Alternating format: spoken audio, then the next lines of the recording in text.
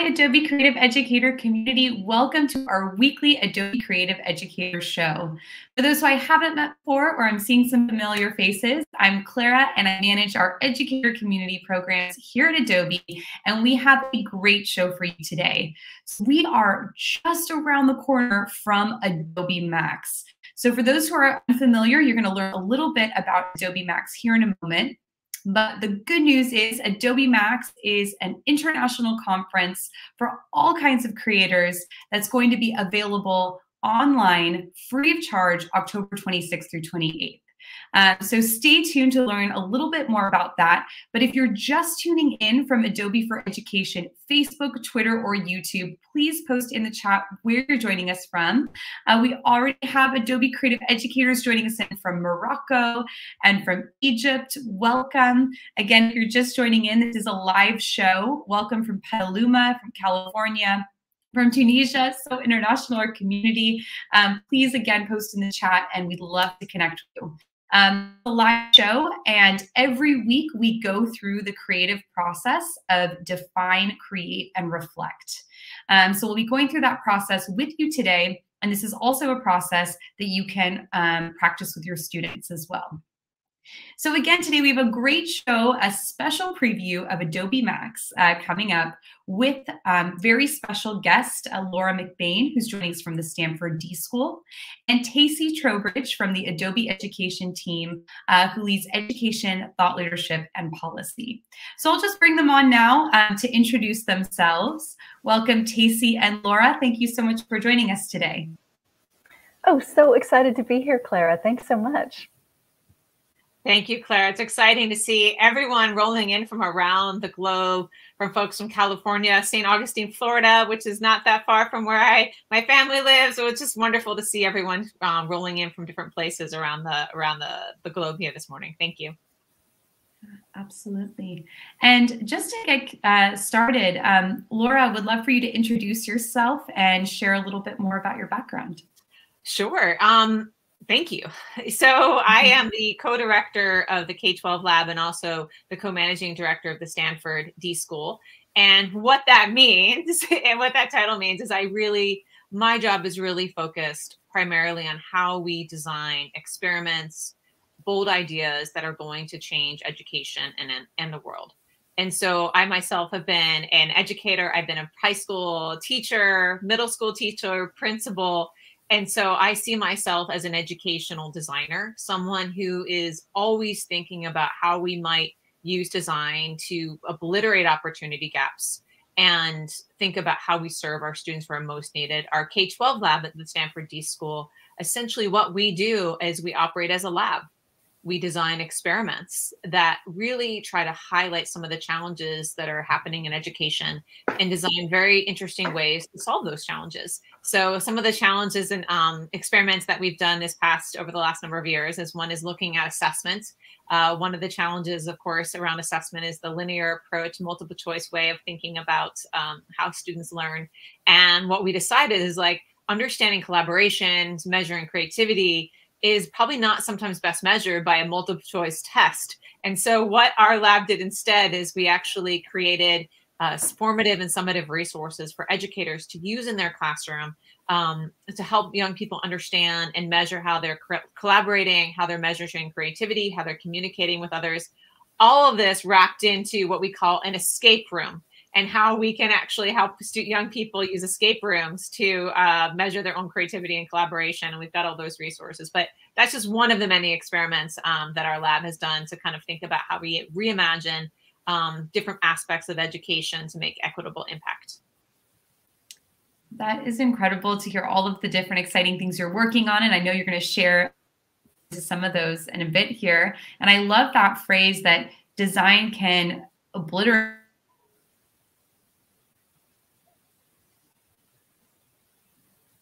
Oh, it looks like we've lost Clara for a second, but that was a good one. There we are. Perfect. It was real live. It's the joy of a live stream show. But I was just saying, Laura, that I love that phrase that design can help obliterate the opportunity gap and provide more opportunities for students. So we're looking forward to seeing more ways that educators can implement that in their classroom.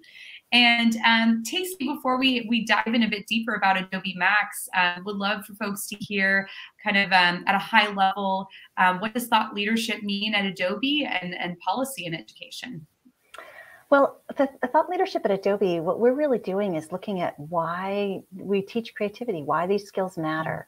We've just launched some really exciting new research looking at the ways in which we can quantify the impact of teaching creative skills, both in the classroom and institutions, and then as students enter their careers. So really exciting work.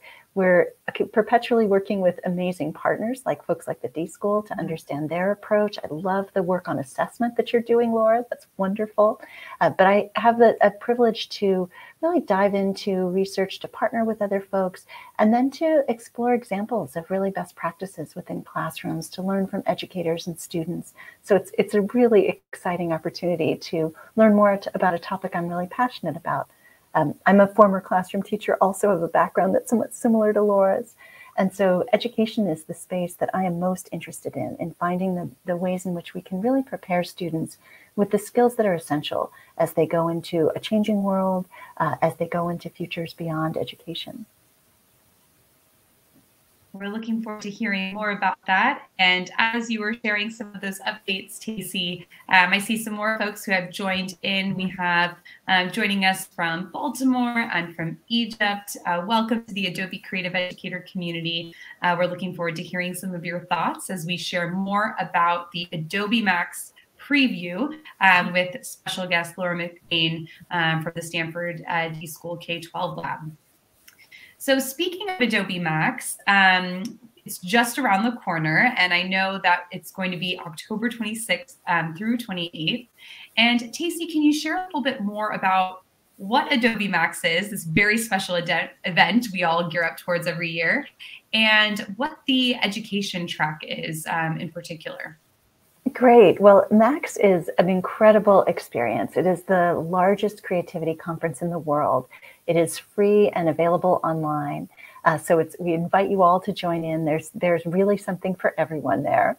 You'll hear from practitioners and professionals and educators all about creativity. We're covering lots within the education track this year. Where you'll hear from all sorts of folks. You'll hear from Laura, our guest. She'll tell us a little bit more about that. But also from things like Rebecca Hare will be talking about how to build a classroom that really supports creativity with the physical layout and design or the virtual layout and design.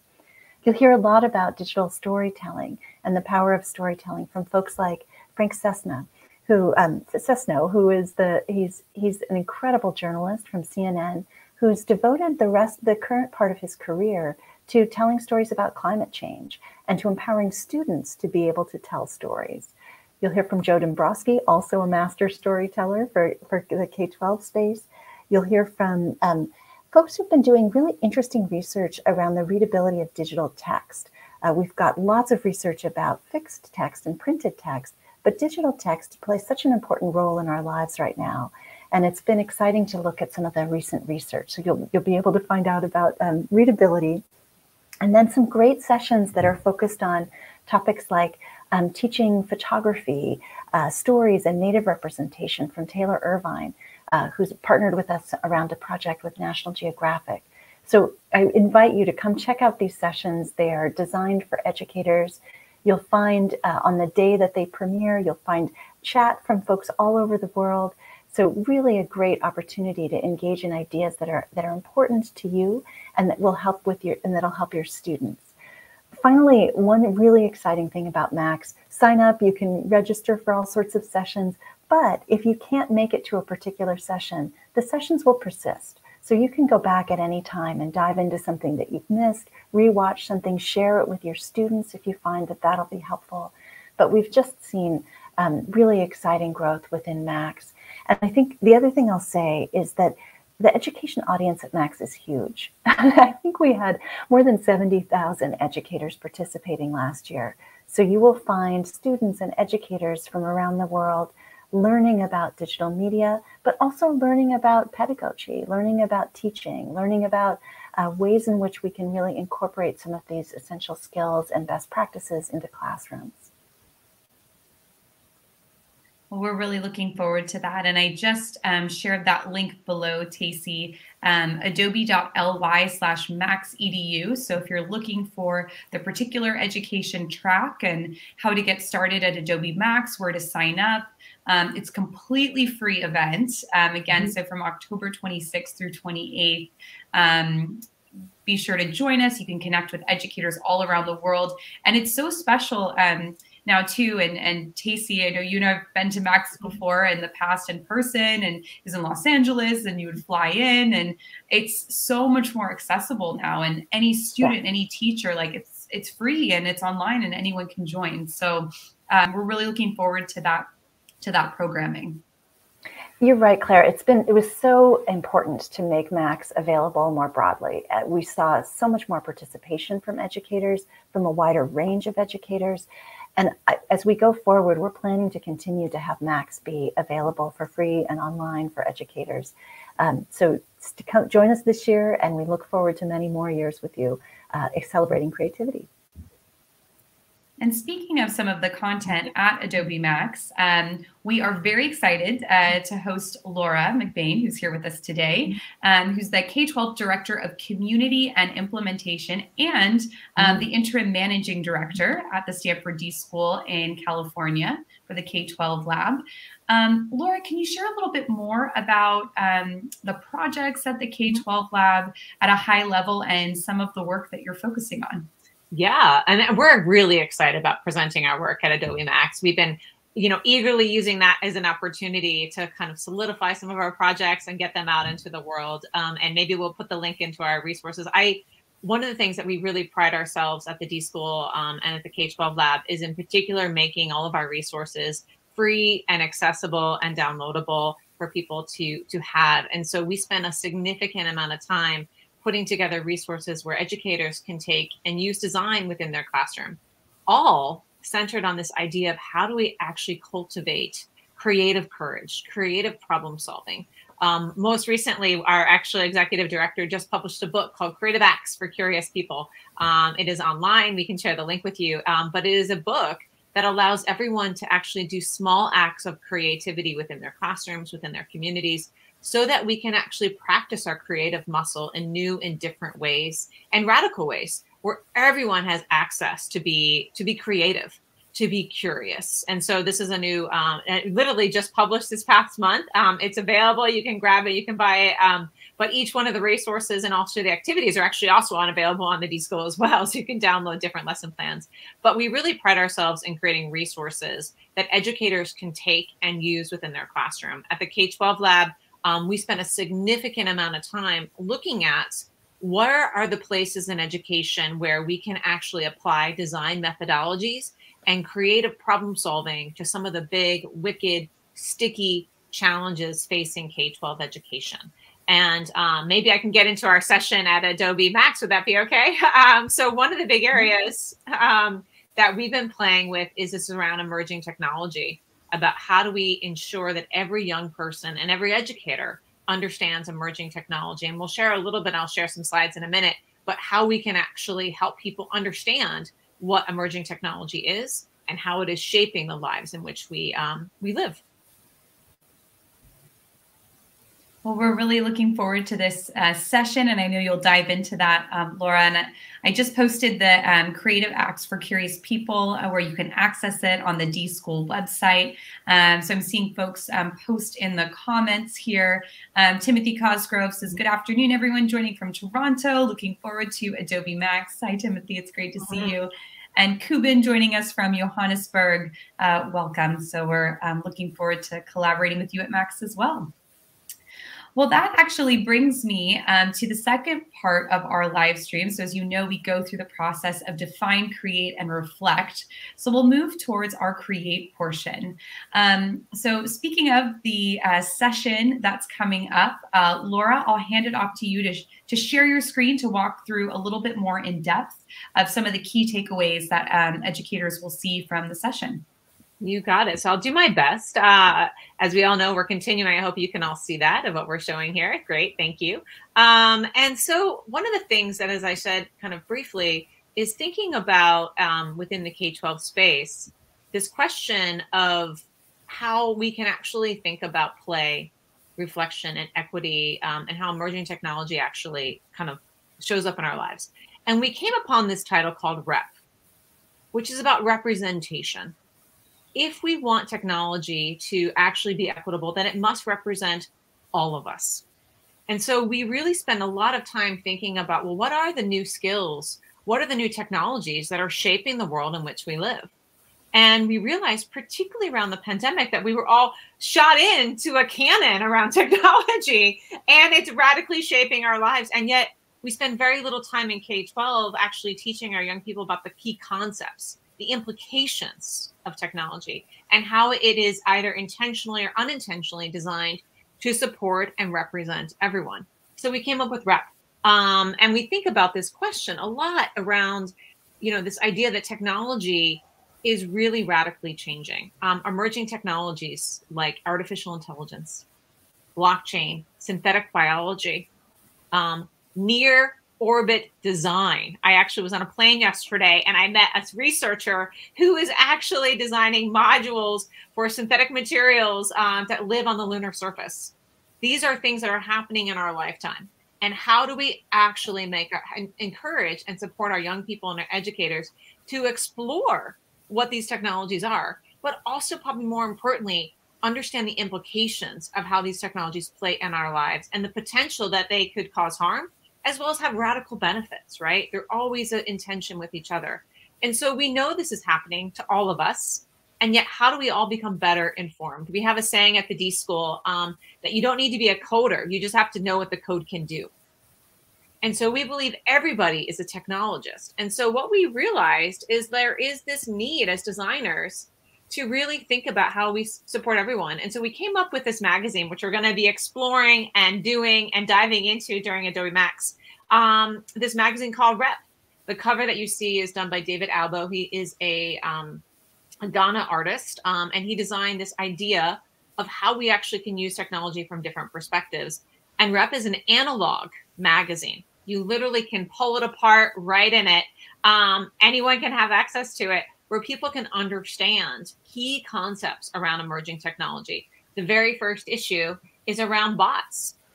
Bots that live in our houses, bots that actually surround us, and yet we've spent little time actually understanding how bots are actually made, who designs them, and how they show up in our lives, the algorithms of our lives.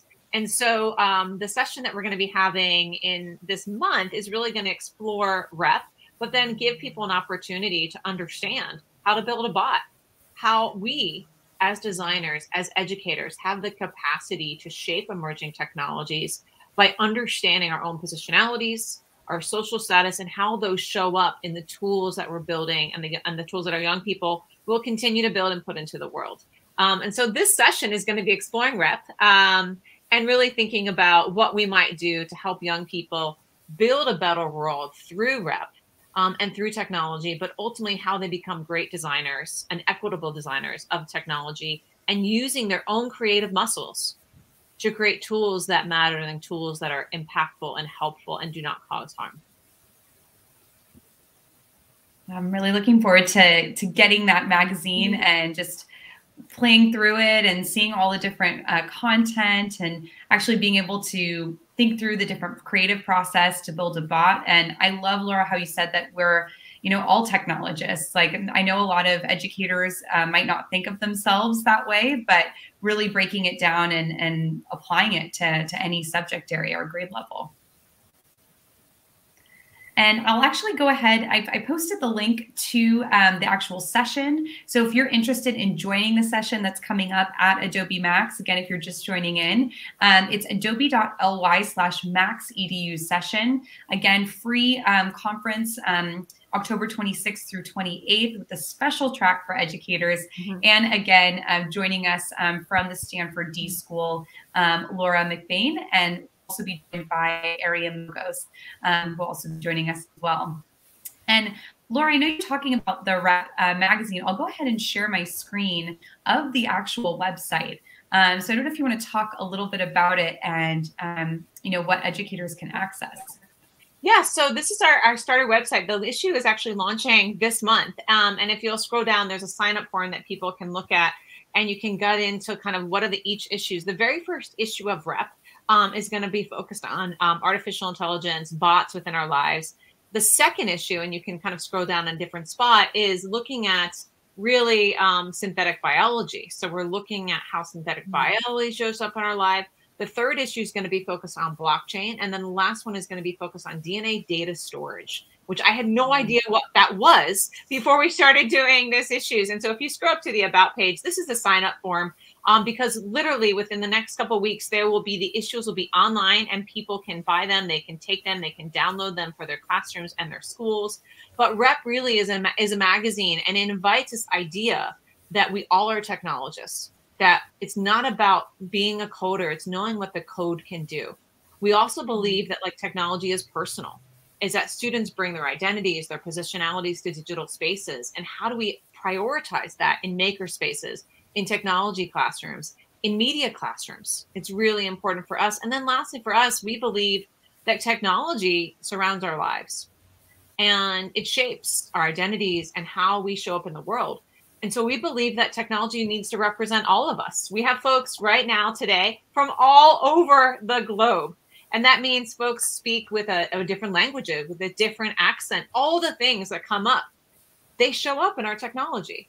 And how do we ensure moving forward that the technology that are interacting our lives, that's shaping how we interact with the world, actually is equitable, is accessible, is representative of the fabric of the world?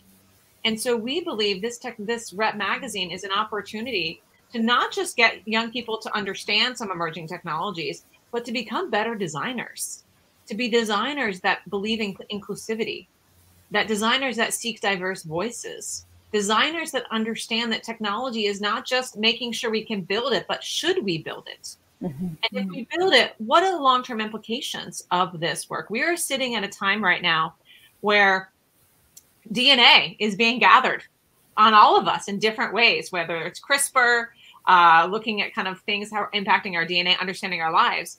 And yet we're asking these questions right now is, should we be understanding this? What are the policies around this? What are the privacy implications?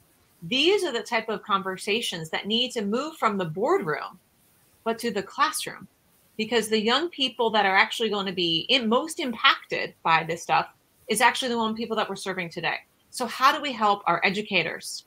How do we help our young people become, right, better technologists so that the world that they continue to live in and we will live in, right, will be more accessible, will be more equitable, and that the technology that we use will represent all of us. And so that's the core of Rep.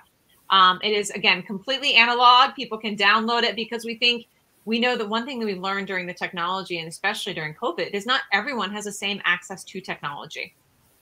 Not everyone has certain tools. So how do we create an analog tool that all you need is a pen and a paper to understand blockchain, to understand synthetic bio? You don't need to actually make sure I know all the Python code, but literally have a piece of paper that allows you to understand how this technology works and how you can make it better. Laura, you make incredible project. It makes me so optimistic for the future to think about all of these students who can experience this in a way that helps them be critical thinkers and critical creators, critical consumers, and to think about technology, not just for the fact that what it can do is cool, but to think about the implications of it. And should we do this? I think this is such important work. I thank you for doing it and for leading this, and then for sharing it in a way that is accessible and available for students and educators. And I think as someone who spent a lot of time in maker spaces, and my hunch is that we have probably a lot of Adobe educators who think of themselves as makers as well, is someone who gets excited about new things. We just want to bring it in and we want our students to be excited. And that's really important. We want students to be building with technology and having play with it. But at the same time, we still need to be asking our questions. Who this will benefit? Who might this harm? How do we continue to have those type of conversations in our maker spaces, in our technology classes? Because those are part of technology design, right? The implications is part of the design process. And I agree with you, Tacy, is that this is an optimistic view of where we might go, and yet a really needed one. We're seeing the ramifications of lacking of implication design right now in our lives. And so how do we really start now with the young people in classrooms today who can think of themselves and behave like equitable, impactful designers as they move throughout the world. And that's our role in education, right? Is to really support young people in becoming the shapers of the future. And so for us at the D.School, we feel like providing more tools that allow them to flex their creative muscle, to think about different ways that technology or classrooms or learning can be designed so that it is representative, so that it is equitable, so that it is exciting, right? Is our charge, and what lights us up and keeps us moving every single day.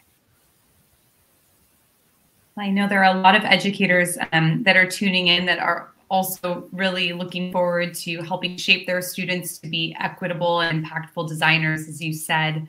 And we have a few more folks that have joined in from Pakistan. Also looking forward to Adobe MAX. Timothy is going to class now. He said, thank you. Creative informative live stream, but I'll go to class. So nice to see you, Timothy. And thank you, Catalino, for joining us from the Philippines. And Kuben says, very engrossing discussion. So we're looking forward to seeing how you'll use mag.org. Again, Laura, and as Tacey also said, this is such incredible that it's an analog resource, you know, really focusing on bringing this to every student, no matter what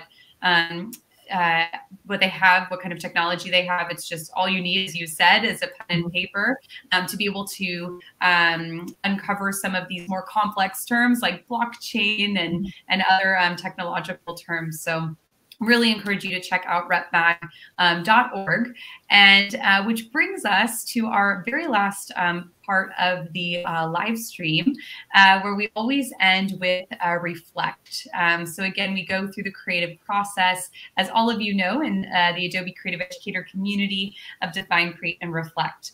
So our reflection question is pretty simple for today. We just want to know what you're looking forward to the most during Adobe MAX. So be sure to share that with us with the hashtag Adobe EDU Creative, whether you're on Twitter or Instagram or Facebook. We continue to have that discussion. And what's the beauty of this live stream show is, even though we have it every Thursday at 10:30 a.m. Pacific time, you can always catch the recording if you're watching this recording, and continue the discussion with that hashtag. So with that, Laura and Tacey, thank you so much for joining us today. We are really looking forward to Adobe MAX. And anything else you'd like to add before we finish our live stream session today? Just to say thank you, Clara. So great to be here. I'll tell you what I'm looking forward to at MAX. I'm looking for inspiration. I'm looking to learn and to connect with educators around the world. Yeah, me too. I'm excited to see everyone. I'm excited to dive in, and I'm just excited about this community of educators, actually, of people that are super. I'm loving the chat of like having people saying I'm very creative and I'm ready to dive in. And I think that is the ground. I think the groundswell for how we actually really change the world together is through community. And so it's exciting to see people from all over the world that are excited about creativity, that are excited about equity, and that are excited about really thinking about how they put creativity into the hands and cultivate the creativity with their young people. So I'm excited to meet everyone, and also just really grateful to be a part of this community. So thank you, Clara. Thank you both. And again, we're looking forward to Adobe MAX coming up the 26th through the 28th. And we'll be live again next Thursday, continuing our Creativity in the Clouds tour. And then after that, we'll be featuring only Adobe MAX. So if you're familiar with some of our evangelists, Jason Levine and Paul Tranny, we're going to have both of them on the show in different episodes coming up. But thank you to all of you for joining here today. I know that the school year can be a lot of activity going on, lesson planning, grading, and being with your students. So we appreciate you taking the time to share your expertise in the chat with all of us today. So thanks again, and we will see you next week. Bye, everyone. Bye. Thank you. Bye.